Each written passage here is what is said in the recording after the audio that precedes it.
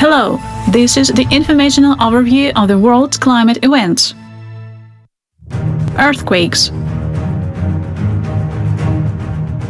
Over the last 2 weeks, there have been more than 190 earthquakes of 4.4 or higher magnitude. The University of Utah, which analyzes the seismic activity in Yellowstone, has reported 46 earthquakes in Yellowstone National Park in December 2015. This number has decreased by 3 times compared with November 2015. Seismic activity in Yellowstone remains at low background level. On January 11th, an earthquake of 6.5 magnitude was recorded at a depth of 38 kilometers on Talaut Islands in Indonesia.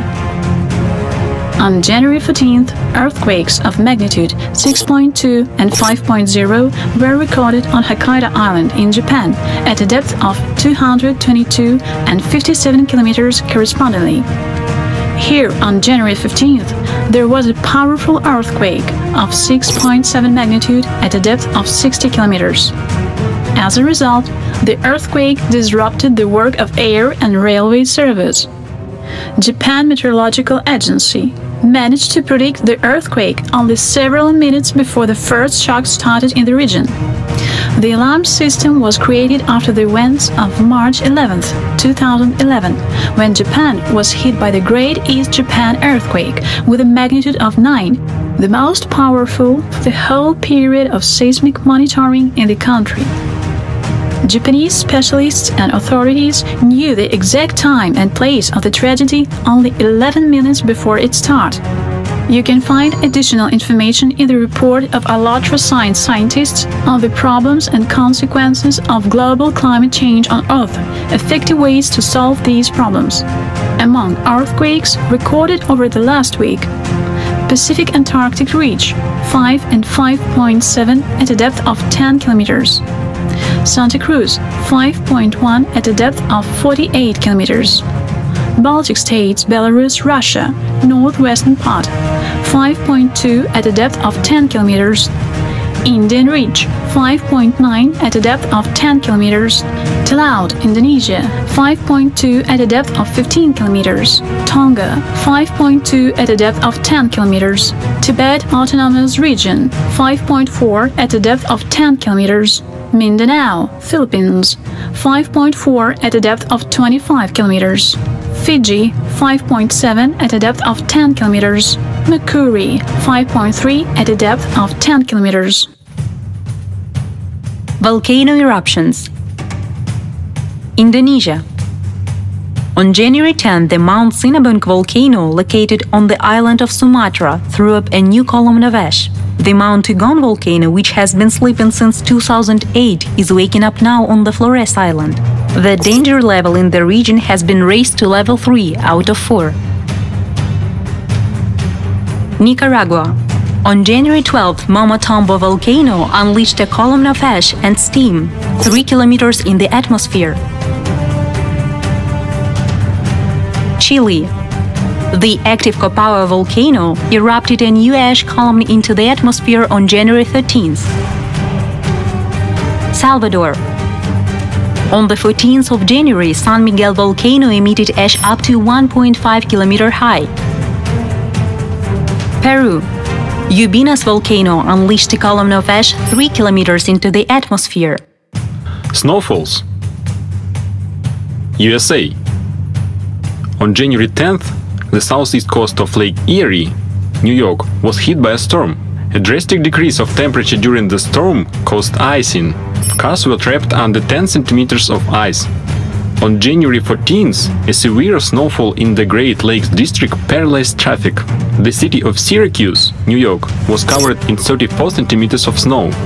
Italy. On the 12th of January, a snow avalanche descended in the northwest of the country. There was zero visibility for several minutes in the Cervinia mountain resort. Belarus. On January 12th, the Daniela cyclone brought 16 mm precipitation to some places in the country. This makes up half of the monthly norm of some cities. Almost 800 residential areas were left without electricity. On the 16th of January, Emma cyclone hit Belarus. orange danger level was announced in the country. Floods. Portugal. Severe floods hit the central and north regions of the country. Italy. On the 12th of January, a severe storm hit the port city Savona. Winds reached 28 meters per second. Heavy rains caused floods in Spanish provinces A Coruña and Pontevedra. Roads and ground floors of some buildings were flooded. More than 700 accidents happened on the road. Other events. Australia. A storm swept across the territory of Sidney. Winds reached 34 meters per second. More than 80,000 households were left without electricity. January 13, a sandstorm passed through the state of New South Wales. China, January 14, a lake dam broke in the province of Hubei. The breach caused flooding in the residential area near the dam. No information was available on people affected by the breach. South Africa. Severe sandstorms swept across the territory of the country. Such storms are typical for the period of August through November, but not for January.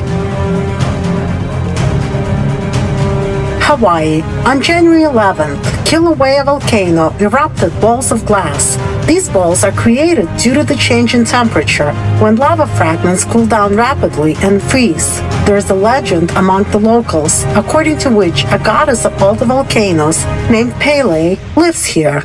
Glass balls, 1.5 centimeters in diameter, represent the tears of Pele, and the cooled fragments of lava, the hair of the goddess. The tears of Pele are hollow inside. Their surface is very fragile and can be destroyed easily. Thousands of dead squid washed up on the beach of Santa Maria Island in Chile. Locals say that squid washes up on the beach every year, but not as many as this year. It is believed that the cause of such a phenomenon is connected to rising of internal waters on the surface and decline in the level of oxygen in the water. In the south part of India, in the state of Tamil Nadu, more than 90 short-finned pilot whales washed ashore. 36 of the mammals were brought back to sea, but they appeared to be disoriented, and some threw themselves back out on the beach. Scientists still don't know the cause of such a phenomenon. On January 13, light pillars illuminated Murmansk, Russia, and on the 15th of January, people could observe similar light pillars in the state of Iowa, USA. As reported by scientists in the ALLATRA Science Report on the problems and consequences of global climate change on Earth, effective ways to solve these problems. New developments in the field of climatic engineering offer great opportunities and prospects for further scientific activity in this direction. They make it possible to monitor climate, determine the course of events related to climate change based on multi-factor analysis, to identify compensatory mechanisms of nature, and launch the relevant local or general actions aimed at changing climate conditions. The latest developments by our scientists in this field make it possible already today to identify quite accurately the focal or the so-called problem area on the planet, which will trigger irreversible changes in the near future. All this knowledge is sure to help people look differently at the possibilities of mankind in the context of the current processes in nature and increase the effectiveness of preparation for global natural disasters by many times. It is important to raise the level of social awareness concerning problems of the nearest future. All socially active people need to take an active role in the process of uniting global community, ignoring all egoistic social, political, religious and other barriers used to divide people artificially. Only if we unite the efforts of world community in action and not just in words, will we be able to prepare most people of the planet for those planetary, climatic, international, economic, global shocks and changes which are forthcoming. Each one of us can do a lot of useful things in this direction. By uniting, people increase their abilities tenfold.